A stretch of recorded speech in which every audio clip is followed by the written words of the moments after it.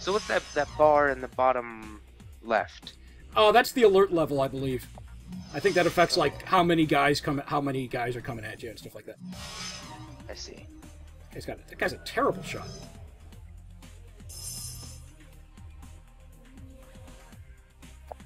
Oh, that guy got a sniffer, I think.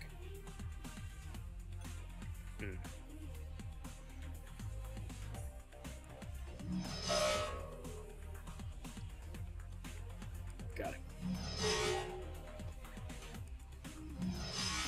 Damn. Oh, I'm a terrible shot too, I guess. There we go.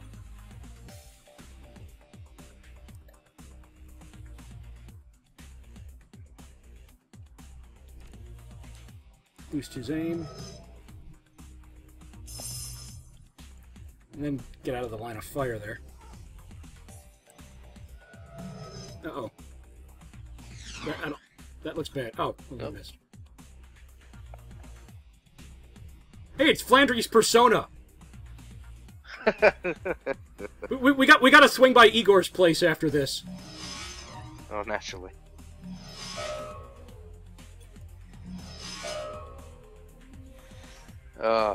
This will be, not that my friend ever even watches these videos, but I've written a campaign for my current party, and it involves going into a place and being tested on your personal morality. And the end result for a lot of the characters is that they have to face what is essentially a shadow. Oh, that sounds promising. Yeah. Well, hold on. Let's see what this. Let's check this Newsnet archive. Oh yeah. Newsnet 1 return on subject. Silas Forsberg. The body of Silas Forsberg, a chop shop surgical assistant, was found in an apartment in Snohomish earlier this week. The body had been there for as long as a month when Forsberg's landlord noticed a rancid smell and contacted authorities. Lone Star representatives have issued a statement saying Forsberg's death has been ruled a suicide. According to reports, his body, a mass of puncture wounds, and the cause of death was determined to be an overdose of anti-stress medications and sedatives. The man's employer claims he was a dedicated employee, though he suffered from bouts of depression. Forsberg's next of kin could not be located, but the attorney appointed to his estate has located a will written weeks prior, leaving all of his belongings to his psychiatrist. That's weird. The identity of the psychiatrist has not been released due to privacy concerns. Yet another sad end to a life, as is far too common here in the sprawl. That might be something we can go on. Let's regroup in meat space for a bit. Okay, so you're saying there's some persona thing? Oh yeah, so the characters are gonna just reach what is essentially a persona, and if they do the persona thing where they reject it, then it goes apeshit on them. Yeah. Yeah. Never tell an evil doppelganger of yourself that it's not you. They don't like that. Words to live by for all you, everyone. Yeah. They didn't have that in Persona 3. The Shadows of Character. No, that was different. Yeah. Well, they didn't have the Midnight Hour. I mean, they did have the Midnight. They didn't have the Midnight Channel in 3. Right. The forces of darkness didn't control the television industry at that point. Okay. Oh, right. Tanako's there. Johnny Clean. So here's what we know. Our DNA evidence belongs to a dead man, whose death was never explained. He worked with chop shops, which fits with the living guy that you've met. The Newsnet says he left his estate to a psychiatrist. Maybe finding out who his psychiatrist was will give us our next clue. Hey, remember something else, Nick? His face was mutilated beyond recognition. Right. They checked the dental records. They had to check his dental records, yeah. Which I've heard is not that accurate. Really? Like, I remember reading somewhere, like, the real process, the reason why they get next of kin and bring it in and show them the dead body, and they're like, is this the person? Is because that is the, like, even if they have the same teeth, thanks to, like, corrective dentistry, nobody can be 100% sure, so they have to get like the next of kin to confirm that as the dead person. Right. The Newsnet says he left his estate to his psychiatrist. Maybe finding out who his psychiatrist was will give us our next clue. My gut says we can deck into the medical board's records and reverse trace to find this doctor. You in? Punch it, man. Alright. Back into 4chan we go. Alright,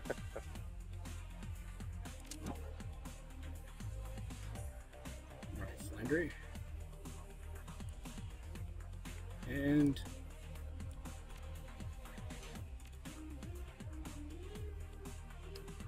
I'm kind of like translucent Silver Surfer. Yeah. You've played Ultimate Alliance, right? I have not. I've seen it played. Okay. There was this hilarious thing in the Marvel games. They like, the RPG overhead style games. They let you choose your costume, and Okay.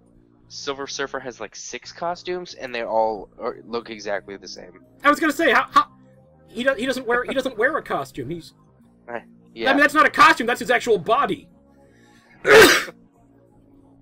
Bless you. Thank you.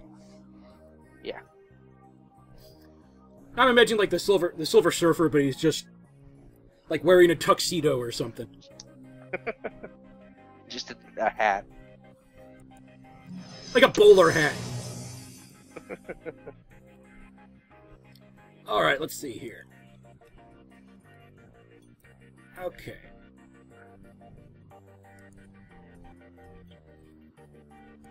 White Sparky, I see.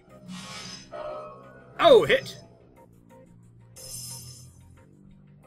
It's charging something. It's at 50%. I probably should put this guy down before I find out what he's charging.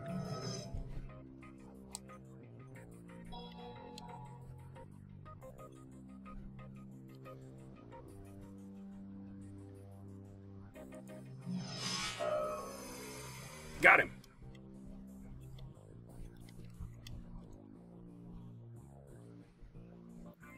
Alright, Johnny Clean. Johnny Clean persona.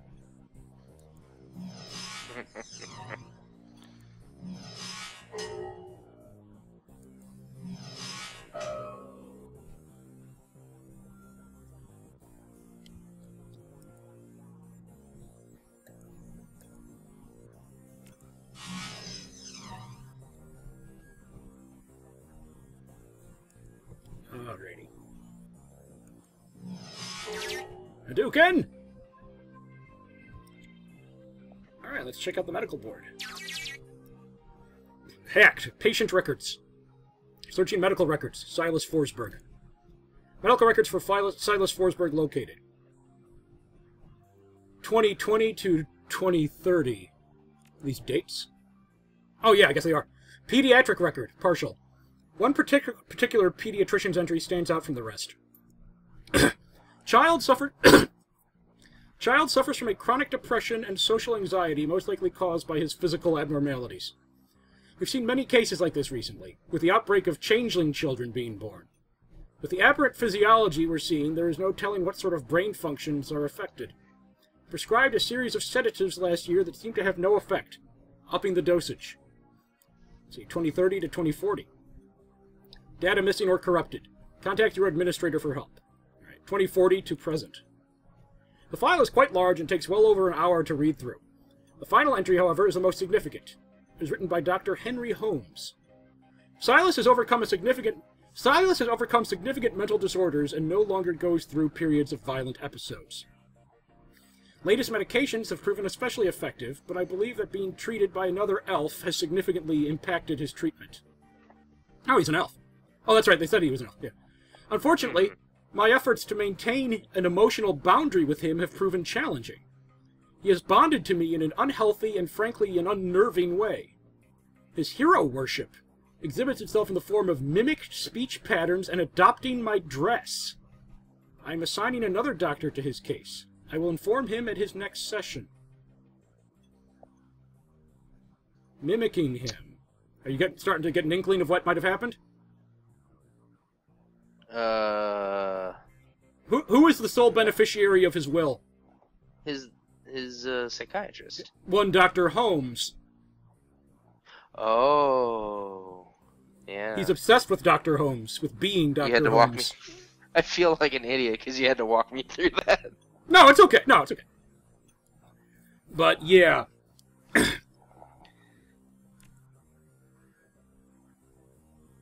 Got a name now. Dr. Holmes? Let's keep going and find out where he works.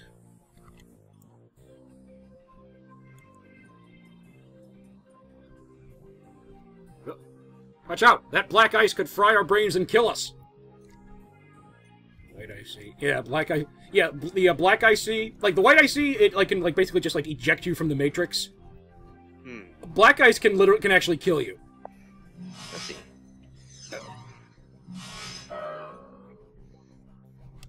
Oh. Oh, wrong way. Oh, great. Great job, Flandry. It's confusing in the Matrix. Well, there aren't a lot of landmarks. Yeah, everything looks Fire! Damn. Oh, nice. Ow! Yeah. Oh, have you see that? played 10, the, see that said 10 host damage. Oh. Yeah. Oh, so it kills the real world. It can hurt you in the real world. Yeah. I'm not sure if that's literally 10 hit points or what, but it ain't good. Right. It seems like it would be 10 hit points because that's what it looks like on the characters' portraits in the top right. I'm not sure if that's his hit points or his persona's hit points. Oh, yeah, that's true.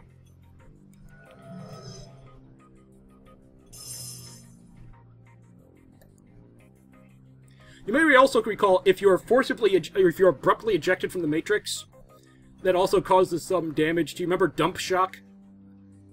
Yes. Because we had the option, when we were rescuing those, those mind controlled chip heads. It was like, do you want to carefully bring them out, or do you want to just jerk them out? And if you bring them out too quickly and they're already injured, you can actually kill them. Yeah. Now, if I remember right, you're not familiar with the Mega Man Battle Network series, right? No, not really. That's what the net in that game looks a lot. It's all like, oh really? Yeah. Yeah, Mega Man is an AI in those games, right? Yep. Yeah, MegaMan.exe. Is that actually his name? Yeah, MegaMan.exe. That's what they call him.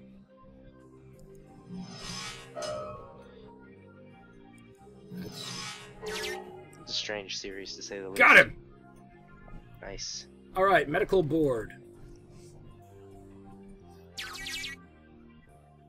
Employment records located. Henry Hollings Holmes, PhD. Check employment Triple status. H. This is what he's doing in the future. After conquering the world of wrestling... Again. I wonder if he, when he's counseling his patients, if he's sitting in the giant, Nordic god throne, attended by his wenches. Dr. Hemsley, I just don't feel very comfortable with them there. That would suck if your psychiatrist suddenly just did a heel turn on you. Pedigrees you through the couch. What a swerve! Alright. Okay. Dr. Henry Holmes currently holds the position of Chief Psychiatrist and Administrator at Mercy Mental Hospital, Snohomish, Washington, United Canadian and American States. Current... Previous employers. 2045 to 2054, Psychiatrist in Residence, Mercy Mental Hospital. 2040 to 2045, Attending Psychiatrist, U.S. Mercy Mental Hospital. 2030 to 2040, Private Practice. That is an interesting medical career path. Most people go from public to private, not private to public. Interesting. Well, maybe well, he had to go into he went into the hospital to, excuse me. Well, it was another shocking swerve, Yeah. Triple H had his private practice, and then suddenly he went to the hospital. He went to the hospital, pedigreed, the previous psychiatrist in residence, took his belt. Then went back to Raw and just threw the belt in the trash.